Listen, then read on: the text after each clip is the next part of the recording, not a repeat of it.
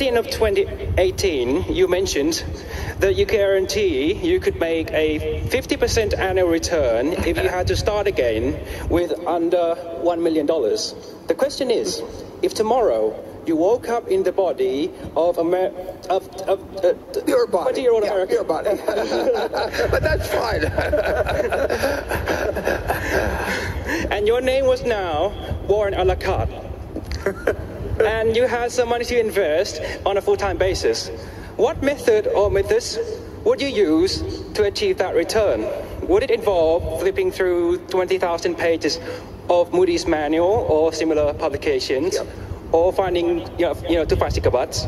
Or would it be hunting for great companies at a fair price as Mr. Munger would? Or would it be a combination of both, with opportunity cost serving as the final arbiter of which method to use, given that your investing opportunity has now broadened significantly? Thank you. Khop khun krap.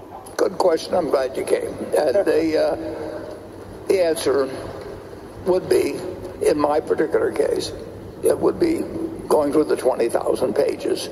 And since we were talking about railroads, I went through the Moody's Transportation Manual a couple of times. That was 1,500 or 2,000 pages, or probably 1,500 pages.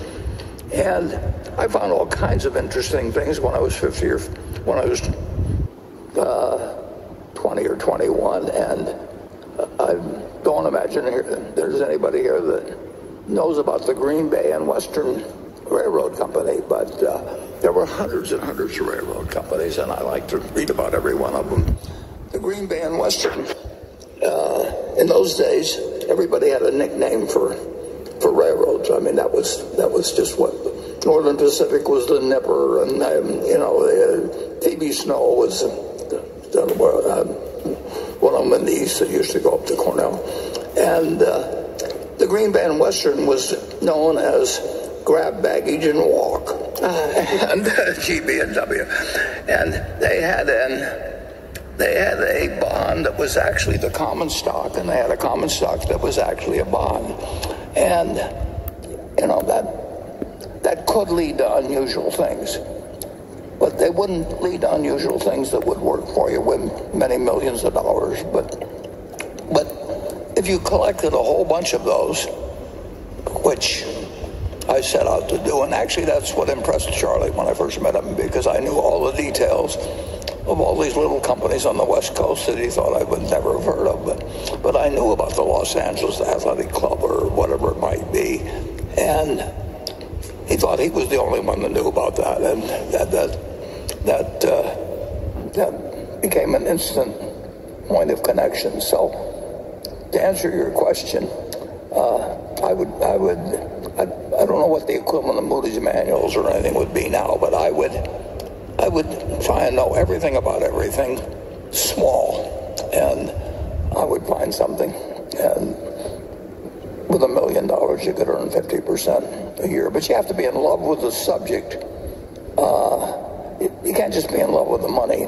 You really got to just find it like essentially like, people find other things in other fields because they just love looking for it.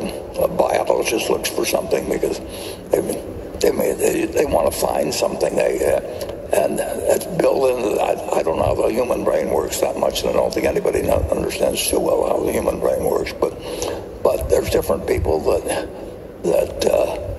just find it exciting to expand their knowledge in a given area. I know great bridge players. I know great chess players, actually. Kasparov came to Omaha and met Mrs. B. I've had the luck of meeting a lot of people that are unbelievably smart in their own arena and do some unbelievably dumb things in other areas. So all I know is the human brain is complicated, but it does its best when you find out what your brain is really suited for, and then you just pound the hell out of it from that point. And that's what I would be doing if I had a small amount of money and I wanted to make 50% a year. But I also wanted to just play the game, and you can't do it if you don't find the game of interest, whether it's bridge or whether whatever it may be chess or, in this case, finding securities that are undervalued. But it sounds to me like you're on the right track. I mean, anybody who'll come all the way to this annual meeting has got something in their mind other than bridge or chess. So I'm glad you came, and come again next year.